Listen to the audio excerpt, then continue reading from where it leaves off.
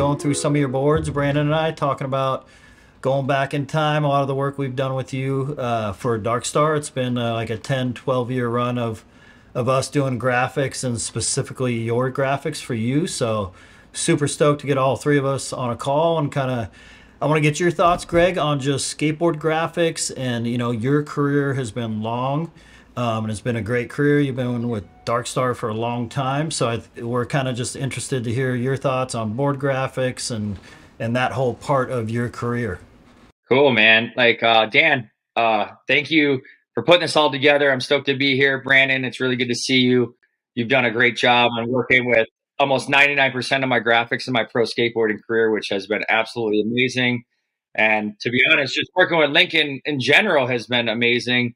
You guys have been such a good company and are so creative with the graphics and super easy to work with. So I want to thank you guys for putting in all the hard work, and you guys got a lot of skills. Thanks, man. I think we've worked on many graphics that are kind of series driven. Yeah. And then we've also done one-off graphics, like, the one you see in the background right here, with the skull and the candles. And, I grew up, listening to a lot of like stuff like, Guns N' Roses and like that kind of stuff. So I felt like, that like fit my vibe right there with, with the skull and the roses. And it's just it's very Darkstar too, which is cool. And, I always just kind of threw ideas out there, and you guys ran with it and did more than I could ever imagine.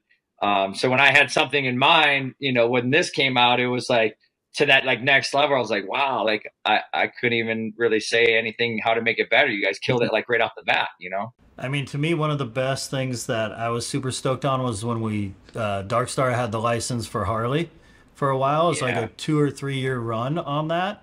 And knowing you, and you had a bike, and I think you had, a bit of a partnership or something going on with Harley, or at least riding the bikes, that when we were doing those series, I was like, this makes total sense. Greg rides, skate, we've done Harley tees outside of Darkstar and stuff for years. So like that whole thing, like I was like, this is rad, because Greg specifically rides bikes, whereas some of the other riders in the series, it's like they've never really ridden a bike, or that doesn't make total sense, but for you, I feel like those were super rad. Yeah, it was one of those things, growing up in the Midwest, Milwaukee, Wisconsin, where Harley was founded. I ended up getting an opportunity to get sponsored by Harley Davidson. And they, my dad always had a Harley growing up. We'd go up north. My aunt had like a dirt bike. So I rode motorcycles as a kid, but not as much as I do like now. Like as I got older, I got into riding the bigger bikes like the Harley Davidsons, and it's an iconic brand. And I just had that like kind of feeling, if I put something together with Chet, with my connection I had at Harley, and then with my board sponsor, it was kind of a shoot in the dark, but somehow they made it work. And at that time, Harley just started to sponsor the X Games. So a couple years they sponsored X Games. So when I went there to skate X Games, I would do autograph signings at their booth. And then they had like a series that they brought in, where they had their own competition outside of skateboarding, but at X Games, flat track series.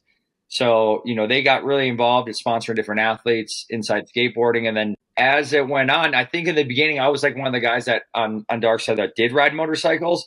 But then all of a sudden PLG got a bike, and then Dave Paczynski got a bike. And then, Ryan DeCenzo grew up riding dirt bikes. He never really rode Harleys, but, I think that inspired not even, me with riding motorcycles, but also like the rest of the team. And now me and DeCenzo go, and Dave, we all go ride motorcycles, and when we were on Darkstar at that time, not all of us rode. So I think just that partnership alone got us all excited about motorcycles in general. So, and what better to do it with Harley Davidson, which is an iconic brand. And it was a really cool series, and collector items too, I actually got a good story too with Yellow Wolf.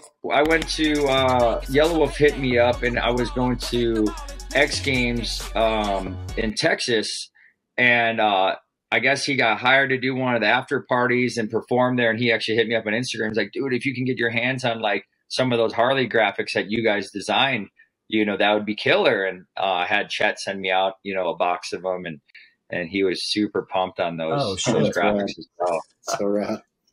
That's super rad. I'd love to see that. Those are some of my favorite Darkstar graphics as well, just because I love motorcycles, I love skateboarding, I love the artwork that you guys put together, and it was awesome, man. I actually got some of them here in the background here, as you guys can see. There's some of the Harley graphics. Yeah, over tattoo there. on the flag girls. Yeah, those are great. Yeah, I got them. I got them hanging. I know Brandon's always super down for a skull anytime he gets a chance. Yeah. Any of the skulls, yeah, I can dig into those. We've done a couple with mechanical animals. Those are really cool. I actually like the series it's like the shovel head right here. It's kind of like shiny too. Did you guys? Oh yeah, the engines. Yeah, that was cool. The Harley engines. To do something like that, where it was kind of like a metallic, kind of shiny feel, or was that something that Darkstar did when they printed that? I think that was them from the beginning. Probably called that out. Was that? Yeah, because I thought that was pretty cool. Because not a lot of brands were doing that back then. Like, yeah, it seems like Darkstar always wants to push the printing and what can be done there. Yeah, but you guys did this graphic too, right? Yeah. Oh yeah. Yeah. Shovelhead. Yeah, those turned out. I did really a cool. series of engines. Yeah.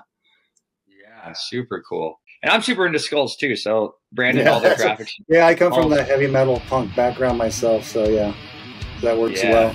I grew up listening to Guns N' Roses, Ozzy Osbourne, all the classic stuff. So to be able to kind of show it in some of the graphics that I ride and having that kind of same feeling is awesome.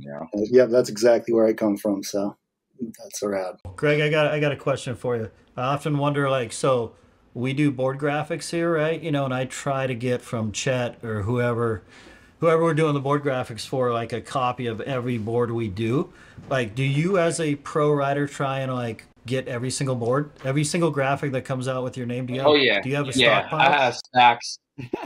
I have stacks of boards up to and multiple of the same graphic, but I definitely have one or two of every single graphic I've ever had in my career, along with other pros that were on the team that I could get my hands on their graphics and having them sign those boards too, just because I'm a big fan of art and I'm a big fan of supporting my friends. And, it's crazy how time flies. Like looking back at it, like, dude, I got signed boards from like Paul Macnell and like, just it's crazy how time flies. So like looking back, I'm like, glad I grabbed some of his graphics. Like, dude, it seemed weird, but hey, can you sign this? Like my homie, but at the same point, like, I'm a fan of your skateboard. I'm a fan of the artwork, and it's just something cool to have part of the collection of my personal skateboard collection.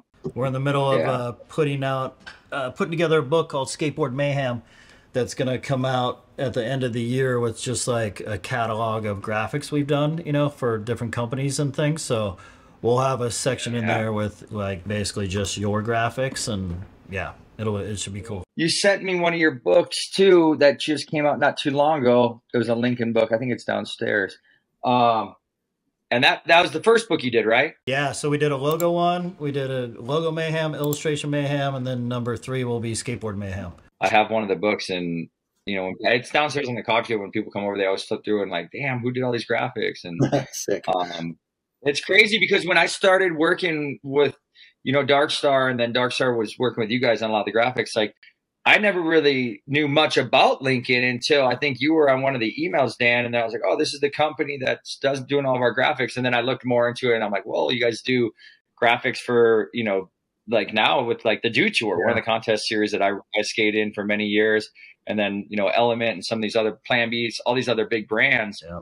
So I think it's really cool that you guys are doing this kind of series where you're talking about this and putting out there where it's because I feel like you guys put a lot of work into these graphics, and the kids and fans, they get to see them, but they don't know exactly who did these. So I think it's really cool that you guys are putting something together like this, and the books too. The books are like collector items. Yeah, I feel like rad.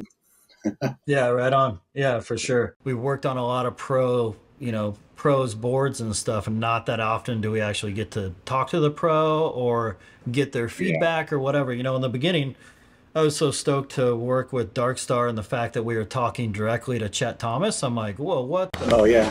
what the fuck's going on here?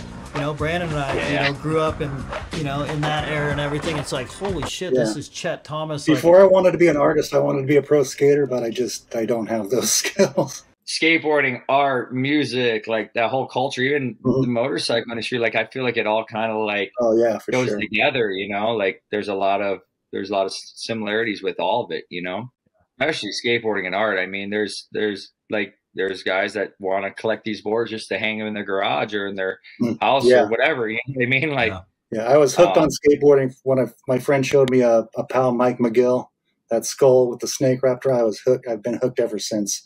You know, it just took that one graphic. You know, like,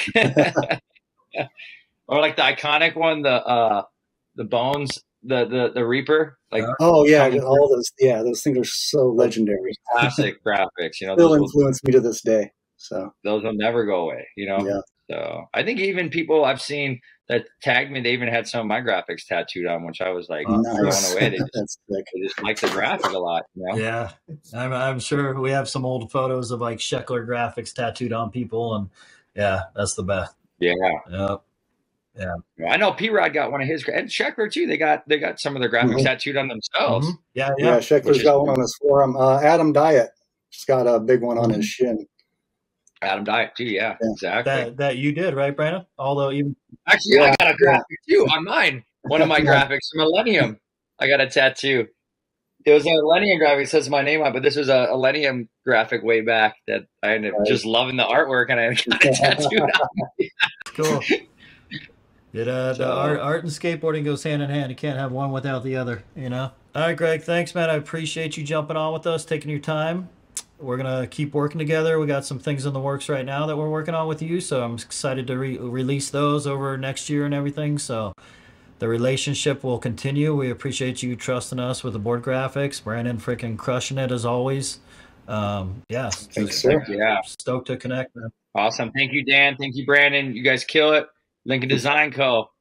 Always on top. You guys murder it.